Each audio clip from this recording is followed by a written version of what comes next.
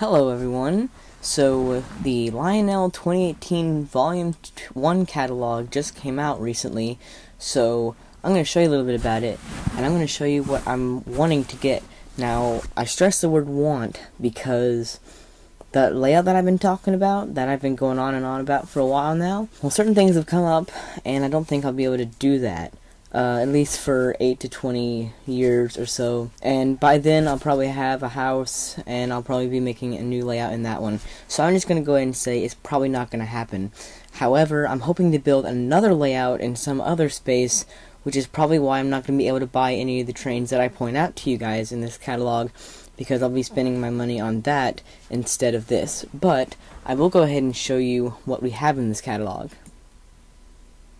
So, the new Vision Line engine, the Niagara, it was released in this catalog. Lionel is saying they want $1,900 for it, which is about what they said they would normally want. They have a Fantasy Greyhound, the normal paint schemes, and then they have this LCCA exclusive.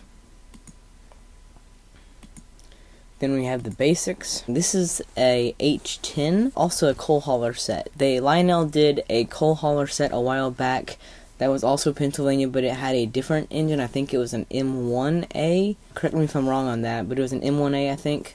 But this is sort of the same, except it is a H10. It also has a few other cars that are a little bit different. Very interesting set. I don't think I'm going to get it, though. Now, I do want to get an H10. I'll either get an H10 or the next engine I'm about to show you. If I do get one of the H10s, it's either going to be this one or the weathered one. The engines themselves are about $750. Of course, the weathered one is $100 more expensive.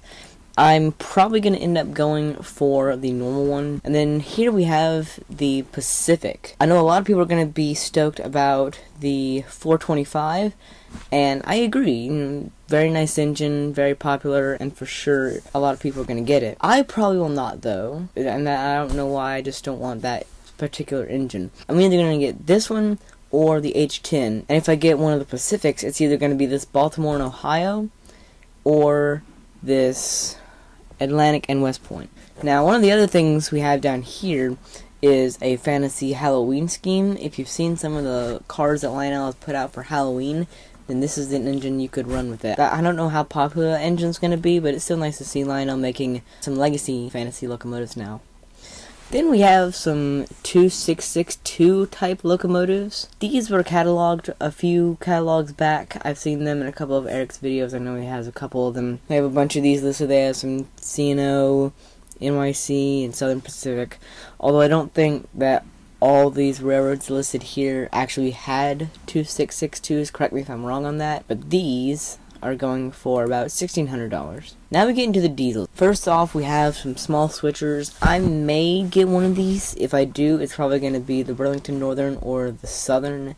And for these, they are asking $500. And these are the SD45s. You have the long hood forward Norfolk and Western one. Then you have the other Norfolk and Western long hood forward, and the rest are standard cab. Now, what's interesting is you have this Buffalo and Pittsburgh. I have not known Lionel to do very many short line road names, but it's nice to see one of these paint schemes finally from Lionel. And these are running about $600 each. Probably won't get one of these. These are more the SD70 ACEs. First thing you're going to notice is that it's the new 1943 version of from the Union Pacific, the Spirit of Union Pacific. Now, that's not an SD70 Ace. It's easier to use the same tooling since it's pretty much aesthetically the same. I don't know the exact differences in between the SD70 ACE and what the actual 1943 is, but they both look pretty much the same, so Lionel just basically took the same tooling. I'm probably going to get one of these. Now down here they have a Norfolk Southern one. They have the 1030 and the 1111. I'm probably going to get the 1111 or both, I don't know. Probably going to get the 1111 and that one, and I may either get a Kansas City Southern one or the 1030. Moving on, we have a U-33C. I honestly don't know what to say about these. They look pretty interesting. I'm probably not going to get one, although they have some pretty cool paint schemes to go along with this one as well. Then you have some GP9s. And then we get to some of the freight cars. You have hopper car packs, 3 packs, that would go along with the coal hauler set.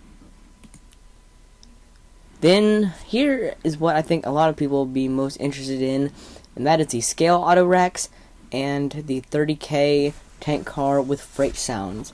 Starting off with the auto racks, they have MKT, NS, CSX, Southern, Ferromex, and BNSF.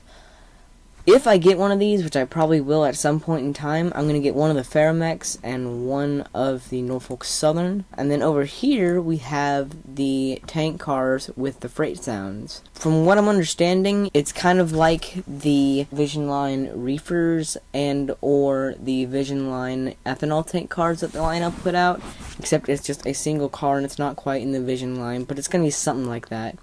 Then they have the basic tank car companies. I'm probably going to do the ADM one. And then on the next page you have some more logging disconnect cars, as well as some more 30K tank cars, but these have an end of train device right there. So here you have some box cars from the Union Pacific. I don't think these are actually made, but they are cool to have running behind the 1943. You have, of course, the Spirit of the Union Pacific, and you have all the other heritage engines with the flag on it. And then down here you have one with the flag and the Union Pacific Steam Program list. Then you have some N5 cabooses and some wide vision cabooses. And then here's something else that is really cool. A wide vision caboose with a Wi-Fi camera mounted in the conductor's seat. So I'm guessing this is going to work sort of like the passenger car with the Wi-Fi camera in it, if it'll work similar to that. And basically you will be able to see what the conductor would be able to see. Then you have some scale RPO cars and passenger cars to go with some of the engines that were mentioned earlier. You have the passenger cars to go along with the Niagara. Some Challenger 21-inch passenger cars and the Louisville and Nashville Hummingbird passenger cars. I'm not exactly sure what train this would run behind. I don't know if that would be the 490 or the 425. If you know, let me know in the comments below, because I'm not a pro on that. Then you have some more 2-packs of these passenger cars in various road numbers, as well as the Champion. This is a recatalogued item. They also cataloged this in the previous catalog as well as this. And then we get into the line scale. So here you have some AC2 covered hoppers in 6-packs. I don't know the difference between the AC2 and the PS2. I have some PS2 hoppers and they pretty much look the same. So if you know the difference, let me know in the comments below. You have a Pierre Marquette, a couple of Norfolk and Western, a few Western and Maryland, and some Lehigh and New England, each 6-pack set with some different markings or letterings. Then here you have some PS1 boxcar 6-packs, as well as some 3-bay hopper 6-packs. I'm probably gonna get this one. And then on the next page you have some 3-bay hoppers and some wood-sided reefers. Then you have a Lion Chief Santa Fe Super Chief set with Bluetooth. And then a Lion Chief with Bluetooth BNSF Tier 4 set. Now, just looking at this picture, that doesn't quite look like a Tier 4 to me. That looks like an ES44 AC or an ES44 DC. I know that some of the Tier 4s have more of a pointed roof. I guess Lionel had to use some sort of tooling, so they're just calling it the Tier 4 set. However, it is still a pretty nice looking set. It comes with a tank car, box car, and then they have a couple of extra add-on cars. It does come with this one. It comes with this, and then there's a couple of add-on cars you can get. Then you have a New Haven freight set with a station. You have a construction railroad with people actually building a house. This one looks pretty interesting.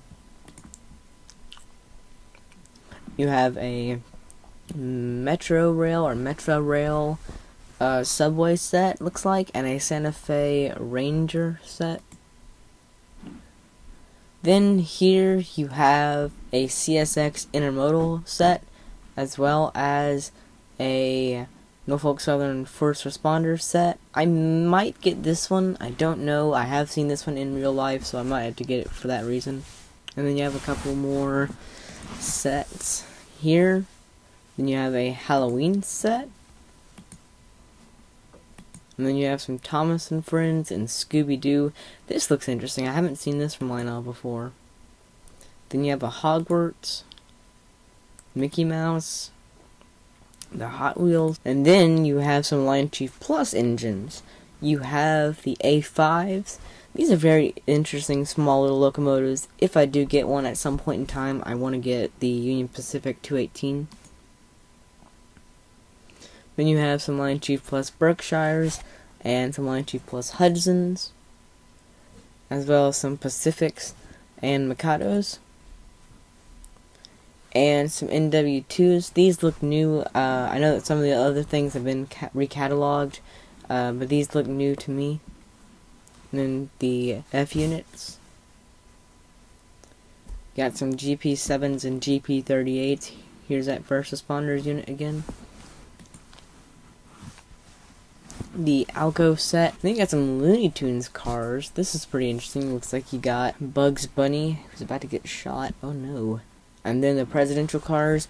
They have the presidential Mikado out, and at some point in time... Oh, they have the caboose as well. At some point in time, I want to collect everything. I want to eventually have the whole presidential train, the Mikado, all the cars, and the caboose. But that is a project for another point in time.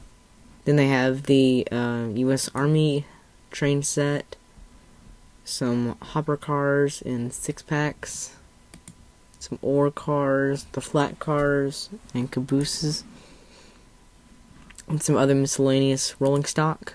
And the Polar Express, some add-on cars for the Polar Express, some more Christmas rolling stock, and some Christmas accessories. And then you have the LCCA thing. And that's pretty much it from this catalog. So, very interesting stuff. Got a few things I'd like to get at some point in time, but I don't know, like I said, when I'll get that. But I'm probably not pre-ordering anything. That's all for now. I'm Sam, and I'll see you next time.